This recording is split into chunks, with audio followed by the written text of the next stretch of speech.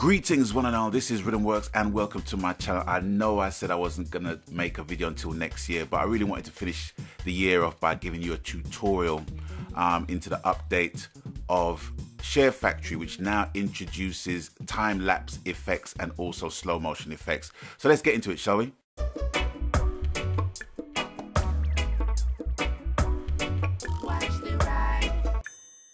So what I'm going to do, I'm going to go into my projects and I'm going to select the Catch the Clay Pigeon clip, which you may have seen as part of the test for the time-lapse and slow motion function. So I'm going to go into that.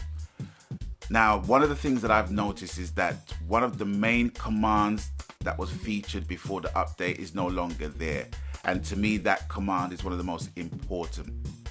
And if you go into the edit function, which is square, you will see that the function that is missing is actually move clip, which before you can actually take a clip and move from left to right. You can snap it to the left or snap it to the right by pressing L1 or R1, which to me was great because you can just import your clips and basically put them in the timeline and just put them into any order you wish or you so desire. But now you can't do that. So you have to kind of take it step by step and put it in a particular order, if that makes sense.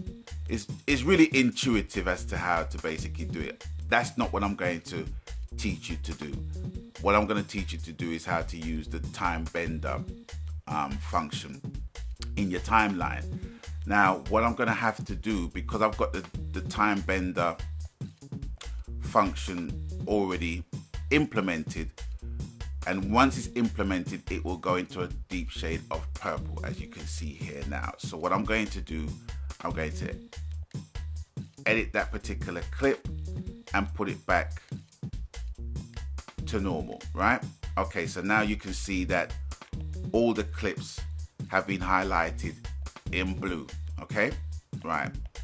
Now, to simply slow a clip down or to speed it up, you go into the edit section, which is square, go into time bender, and you will see the play speed. Now at the moment it's dead center, so it's playing in real time, and if you want to speed it up, twice as fast, 4 times as fast, 8 times as fast, depending on how you've cut the clip, you might not be able to speed it up to 8 times the amount. So obviously you're going to need a substantial amount of footage to get the 8 times speed on the clip, if that makes sense. Because if you just got like 2 seconds of footage, it's not going to make sense to basically speed it up to 8 times, because you just don't have that amount of footage to implement the change, if you know what I mean. So that's something to basically consider. You can actually test it out by going into 1/8 of the speed,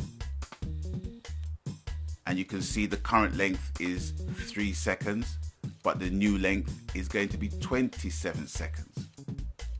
So it's actually, you know, multiplying the clips by 8 and by 4 and by 2 if you're slowing it down. If you're speeding it up, it's dividing it, and so on and so forth. So what I'm going to do, I'm going to try it at 1/8 of the speed, and as you can see, it shows the speed length at the bottom left hand corner of the clip, and you can basically test it out and play it.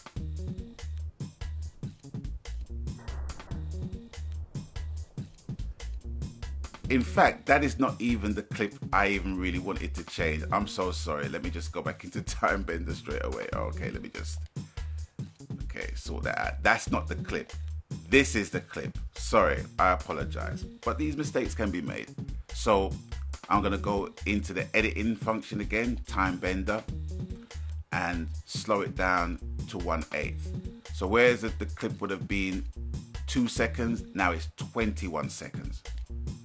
That's how slow you can whip that thing down to. So let's go back in again. Right, I'm going to show you the original length.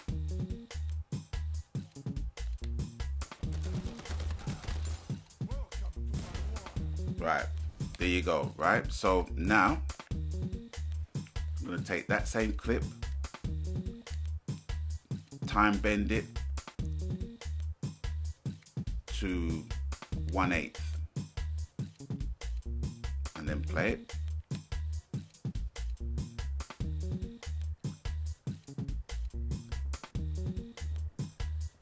Now to me it kind of looks a bit jerky.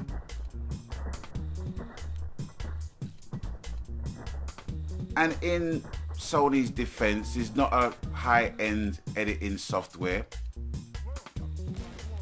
It's not a high-end software, so you can't expect Sony Vegas with this shit. You know what I'm saying? But you can adapt to certain shortcomings of the software by, you know, just add a little bit of finesse to it and stuff. So anyway, looking at this clip, it looks a bit jerky. Excuse me. So what I want to do, I want to make it a little bit faster, but not that fast. So I'm going to go back into it and change it from 1/8 to 1/4. Put that in. Okay, and play that. Okay, it's a little better.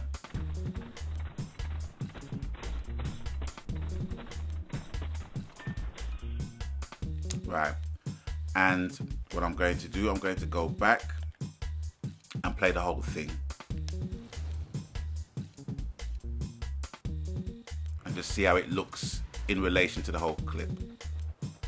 Now obviously with the overlays and stickers, I've got tutorials on how to do those things in my series as well.